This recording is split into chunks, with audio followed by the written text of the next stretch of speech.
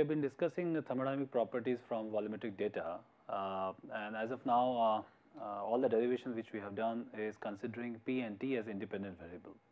Okay, so now we are going to move forward and we will be considering how do we calculate thermodynamic properties with volume and temperature as independent variables. Okay, so as we know, and we have done this exercise earlier, so this is all through a Maxwell relation, that for a fixed temperature and mole composition, so this is nothing but N1, N2 and so forth. Okay. Or earlier we have used this as simply N. Okay. So at a fixed and mole compositions, we can write, considering this is a V and T. Okay, that means volume is fixed, right, or given a volume. So usually when you consider a volume, we automatically consider internal energy. When we consider pressure, we consider enthalpy, right. So now we can look at this differential internal energy, which can be written in this. This is something which we have seen earlier, okay, and the derivation is straightforward from the first law and as well as Maxwell's relations, right. Now, given these two relations, you can integrate this, okay, from volume infinity to V, okay, very large volume, which corresponds to basically nothing but ideal gas or zero pressure. So, if you consider this, we can use the same approach as we have done for the case for P and T as an independent variable. Here V and T are independent variables, and you can evaluate U as a function or U as a function of TVN as V to infinity. Okay. So, you are integrating from infinity to V, okay, going from infinity to V, but you can so considering that you can rearrange. So, corresponding to the infinite volume, you have a term this. Okay. So, this is nothing but U minus U at T V is equal to V infinity and integral of infinity to V and this term, okay, right. So, you can rearrange this to get this expression, okay, because by rearranging this infinity, if you can swap the limits, you will get, instead of T partial derivative of P with respect to T minus P, as simply P minus T bar. Similarly, you can do the same thing for ds by del P by del T. Okay, here also you can get as minus T V is equal to V infinity, and okay, and this is going to be this term, okay, this plus this term, this plus this term, right. So, if you take it this other side, you are going to get this part. So, what is this? So, again we earlier, if you recall, we have added this term and subtracted this term, and we plugged in here in this expression. So, this particular is nothing but the bracket. So, this is nothing but a bracket, okay. And this term, which is nothing but minus V minus integral of V to infinity N T R by T here for the mixture can be shown as to be this term. Okay, this is something which we have done earlier. So, without going into derivation, I am just writing this. Earlier, if you recall, this was based on P, okay, when we considered P as a independent variable. So, similarly, similar exercise can be done for the case where we are considering V as independent variable. Okay. So, you can come up with these expressions also.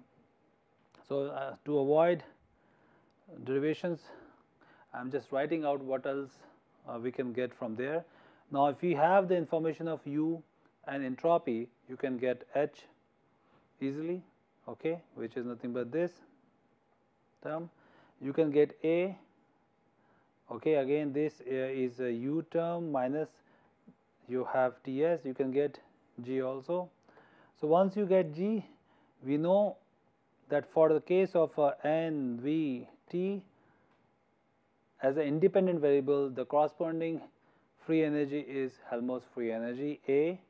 For the case of N, P, T, the corresponding free energy is G, and that is why when we have N, P and T as independent variable, to evaluate or to calculate chemical potential, we simply take the partial derivative of G with respect to Ni.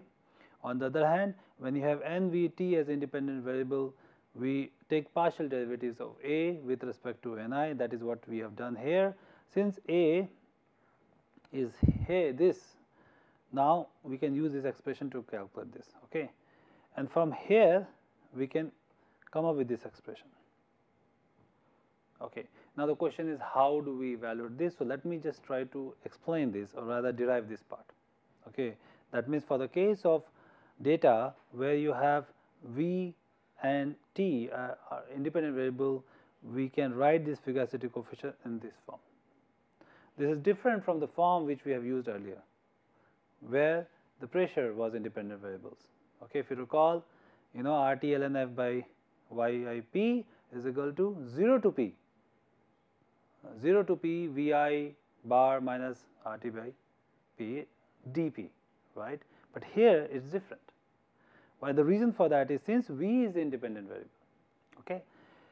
So how do we get this? Okay. See, if you also look at it, the left hand side we are saying TPN for given TPN. Now this P we cannot control, is a volume which we are controlling, but this P is basically corresponding to the V volume final conditions, okay. But the data on the right hand side, so data is available is based on only volume, not on P, and that is why we use the right hand side expression to get the integral form. But the left hand side says the fugacity at temperature and pressure, given temperature, pressure. So for example, if the question is for you is that you have a system which you are interested to find out the fugacity, and the temperature and pressure and the mole compositions are given to you, but the data from the experiments are available only in terms of the volume or volumetric properties are obtained. So you can you know, the data, for example, for different volumes, informations are available from extremely small molar, you know, something like, you know, 10 to the minus 5 molar or the liters, for example. So from very small volume to very large volume, if the things are available to you in some form, then you may be able to use that. So that information you should know. So that means, for example, if I have 100 points corresponding to volume, and the other information there, that for each volume this is the other properties, okay. For each volume and a given temperature, I am varying for a given temperature, I am varying the volume from, let us say, from very V to infinity, or rather infinity to V, okay, from very large system, infinitely large volume to V, and for each volume in the intermediate point, I need to find out the partial derivative of pressure as a function of Ni. Now this is a tricky part. How do you calculate? Because I do not have a handle to the pressure, right. What I am interested is the pressure of the final thing. So P is dependent on the intermediate volume also. But this is the expression which we get, and we can make use of it. But before I get to the point and explain how to do that, let me first derive this expression. So we can take a generic expression also. Where does this term come from? So let me try to simply use this information here itself to derive this part. Okay, so if you look at here, this is the information of the chemical potential, right, and you know that mu I minus mu I 0 is nothing but RT ln Fi and by F 0. So this part actually corresponds to mu, this is U minus Ts plus RT. So this is nothing but mu I for ideal gas part, okay. So this you can show that this is corresponding to ideal gas part, and this is nothing but U Z, okay. From mu I minus mu I of ideal gas itself, you can show that this is nothing but this, okay, for I, okay. This is something which we have shown earlier also. Mu I minus mu I ideal gas is nothing but RT ln this. So this is how it simply can be shown. So of course from here, so what is the key thing is basically showing this expression, okay. These are the two important things. So once you do that, the rest of the things are straightforward, okay. Let me consider this expressions, and let us say for a PO system, PO fluid, okay, for a PO fluid, if I consider the same expression in terms of the variable, so again considering V and T, these are the independent variables, I get the following expression: F PO I Tp by P equal to V by infinity P by N of whatever the component I is, okay, minus R T by V dV minus R T ln Z plus R T Z minus 1. Okay, this is the expression from the earlier expression which you can, and this is something which you can derive also. Okay. Now, this equation becomes very difficult actually. Okay. The earlier expressions which we have calculated earlier is much more convenient, which was nothing but the integral of V I bar of V minus R T by P, right. That is more convenient to say that, because one of the reason is that mostly experimental studies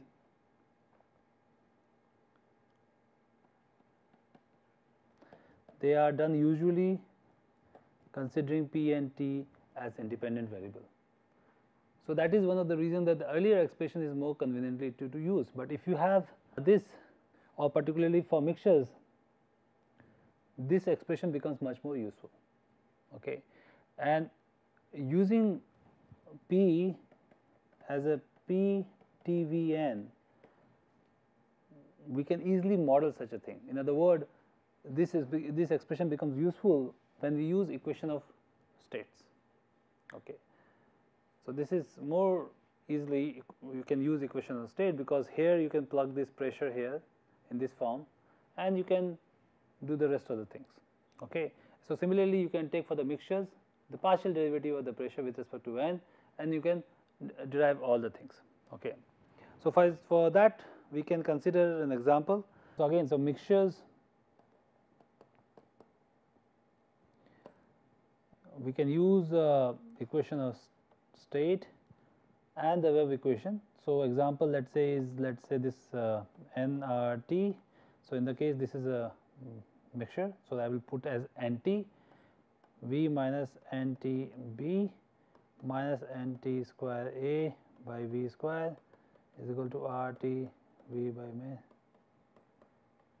So, this is something which we can use now to find out so this is nothing but molar volume, right? This is nothing but V by NT. Okay. Now, what are the A's in this case for the van der Waals equation? You can calculate from the critical property. So, if you take the critical property conditions such as so to calculate A and B, we use del P by del V. Yeah. Okay. So, for mixtures we have to come up with, so that is fine, but for mixtures we have to come up with other things also. We have to come up with some kind of a mixing rule, because you have many components. So, usually for B we let me just write for A we write this expression Aij, where this is double summation, okay, from I is equal to 1 to M and I and j is equal to 1 to M. Okay. And for B we again use here Bij. Okay. So, this is one kind of mixing rule to obtain A and B for the mixtures. So, and the question is what is Aij?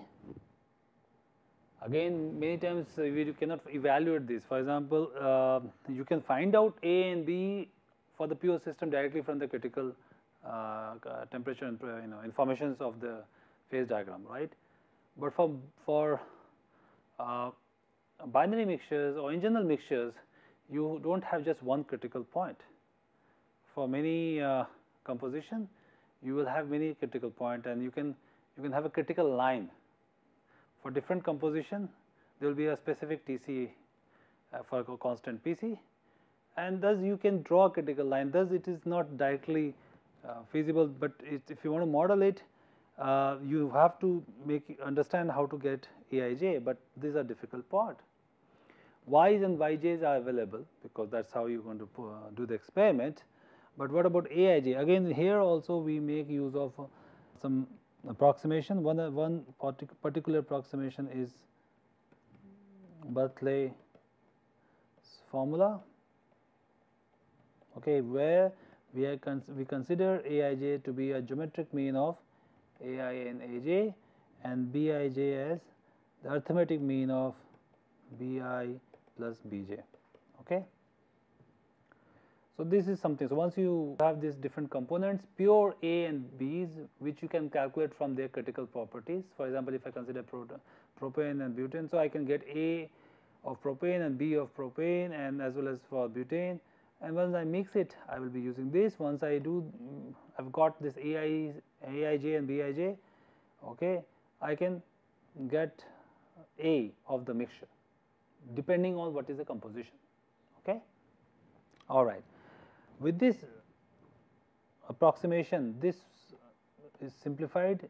It is written as simply Yi Bi. Okay, with this approximation. Now, if we apply this to van der Waals equation of state using this Berkeley mixing rule, the following expression can be written. So I can get this ln Fi again Tpn by Yip. Okay. Now, I have the expression of P, which is as a function of other terms, right. I have to plug in here, right, and then the fugacity in this following term ln V by V minus B. Here V is capital V divided by anti, okay, plus B I by V minus B minus 2 summation Yi Aij V R T minus ln Z. Okay. Now, of course, you cannot remember this equation of state. This is very, very complicated, but this is how it is derived. Now, if you change this equation of state to other equation of state, the expressions are going to be different. Okay. And there are many popular equations of state. Van der Waals equation of state, for example, is not widely used because it has a limitation as far as the range of other temperature, pressure it can cover. But the popular equation of state such as your Rundlich, Quang. So I will just going to just make a note of this expression which we are going to get if we had used other equation of state. So the other equation of state is, let us say, Rundlich Quang equation of state, which is this. So this is the first term is the same term as in the van der Waals equation of state, but it has this additional terms which basically is to correct and provide some temperature dependency in this form.